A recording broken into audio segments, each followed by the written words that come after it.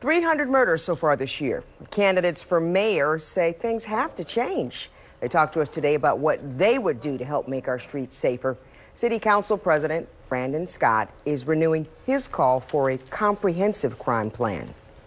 We cannot, as elected officials, shake this responsibility. 300 murders in Baltimore is unacceptable, and we have to do all that we can do to address that problem. Scott says there will be a hearing on his bill Tuesday, 4 o'clock at City Hall. It calls for the Mayor's Office of Criminal Justice to present a comprehensive violence reduction plan to the city every 2 years.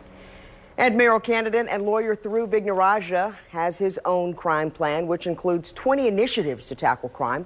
It includes aerial surveillance, 12 simultaneous wiretaps in the deadliest neighborhoods in Baltimore City, and a college cadet program to get more officers on the streets. The kinds of things that are concrete and actionable, that give a little bit of confidence to the people of Baltimore that we actually know what we're doing. He says ending the bloodshed is his top priority. And former city police spokesman T.J. Smith lost his own brother, Dion, to gun violence back in 2017. And he says it's been violent for a long time in our city. Something needs to be done, and now. It's the fierce urgency of now. We don't have time. I mean, who you telling give time to? We give time and let our children walk the streets and hope and pray that they come home? Or have confidence that they're coming. Well, he says if the plan isn't working, you have to adjust right then and there.